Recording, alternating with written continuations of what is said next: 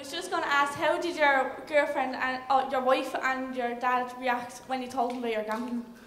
My girlfriend wasn't too surprised. My dad was shocked. We're great at hiding things, like, do you know what I mean? Everyone can be like, Rory, oh, go on, yeah, chat with them and all this kind of stuff. But I was at the extent where I was backing virtual. Imagine backing virtual dogs, putting money that I didn't have on a virtual dog that's computerised in a bookies. That's where it's at now. Like, and my dad was not aware of this, and again, there was a stigma with my mum and dad, you know, old school Ireland, going, oh God, I wouldn't like any of my relations to know my son has a gambling problem, my son's an addict. Like, that's all shite. Like, at the end of the day, you have to be who you are, and that Ireland is slowly changing like that. Like, the real old school Catholic Ireland was, you had to, if you were anyway ordinary, no one was able to, your mum and dad were ashamed of you, basically. Like, and that's where it was. My dad was going, no, we're not telling anyone about this.